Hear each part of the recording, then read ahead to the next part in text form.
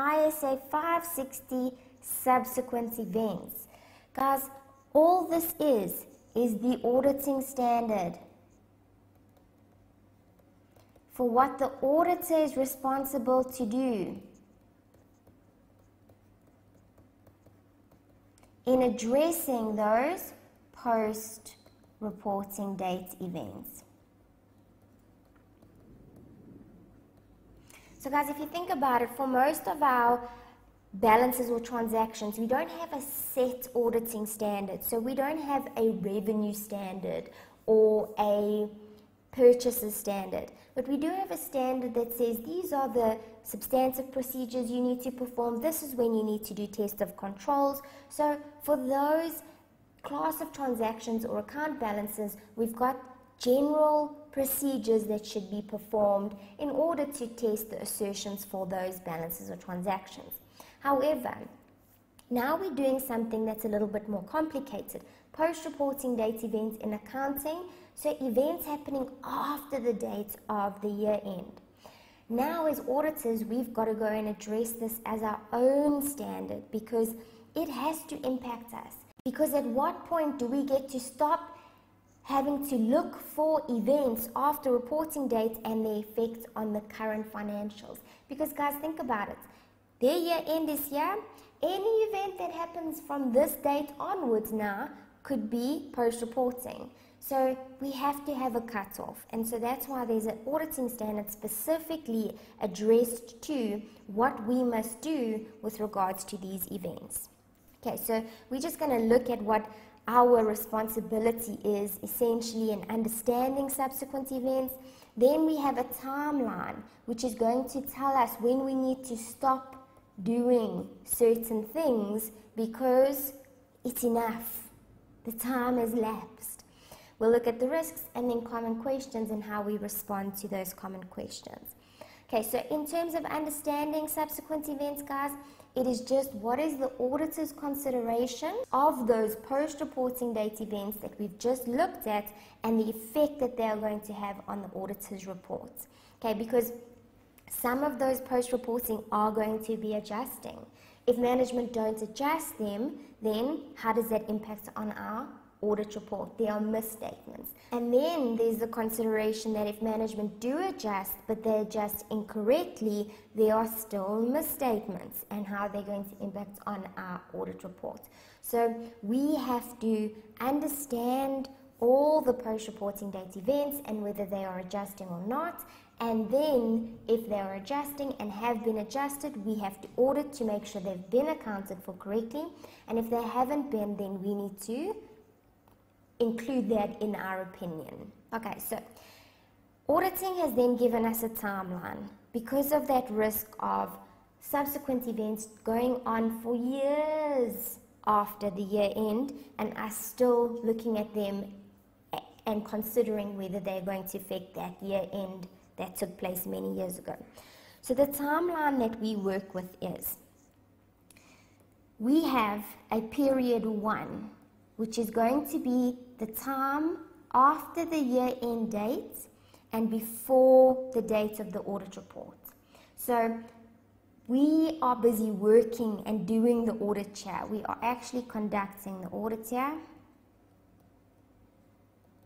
because we haven't given an opinion yet. And so here we will come across post-reporting date events, and if we come across those in this period, they can still be included in our audit reports. Okay, nice and simple. The second period is now a little bit more tricky in that the audit report has been issued. Audit report has been given to the directors. So let's actually make that clear.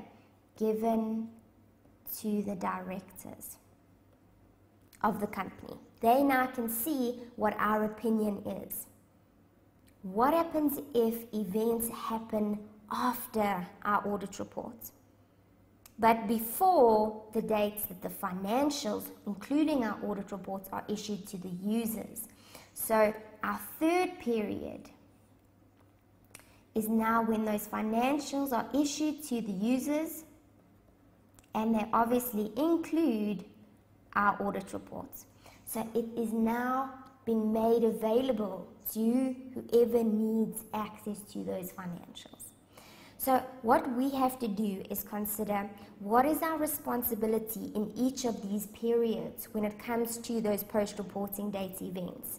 And then how are they going to impact our audit opinion, especially if we are looking at them happening in period 2 and period 3, because our audit report has already been provided. We've done our work. Now, what happens with those events? Okay. So the first question I just need to ask you is, considering this timeline, when do you think we as the auditors have a responsibility to identify post-reporting date events? When do you think we have to go and find them ourselves, not only rely on what management have done? In period 1 only. We shouldn't be looking for events after the date of the audit report, because we've given our report. We believe our opinion is correct based on the work that was done up until this date. So guys, it's only in period 1 that we have to go and find them. The reason why we have to find them is because we need to go and make sure that they have completely accounted for their post-reporting date events. And so how can we make sure they have recorded and accounted for all? We have to go and find all to do a comparison with what they've done. Okay, after our report, we don't have to go and find any, because we've given our report, so we don't have a responsibility to go and look for more to make sure it's been completely accounted for. However, I will tell you that we do still have a responsibility in period 2 and 3, but it's not to identify post-reporting date events. If post-reporting date events are identified by management in any of these periods and they come to the auditor's attention, the auditor is going to have to consider if they are adjusting and then the impact on the audit report. Even if the audit report has been issued and given to the users with the financials. So we only have a responsibility to identify them in period 1. However, if we become aware of any post-reporting date events in period 2 and 3, we have a responsibility to consider if they are adjusting, and then if they are adjusted, are they done correctly to audit that adjustment, and if they are adjusting and they are not adjusted, how does that affect our opinion? Bearing in mind our report has been given, which means we are going to have to give a new report. Okay, but we'll look at the details of that when we get to the common questions. So let's look at the risks.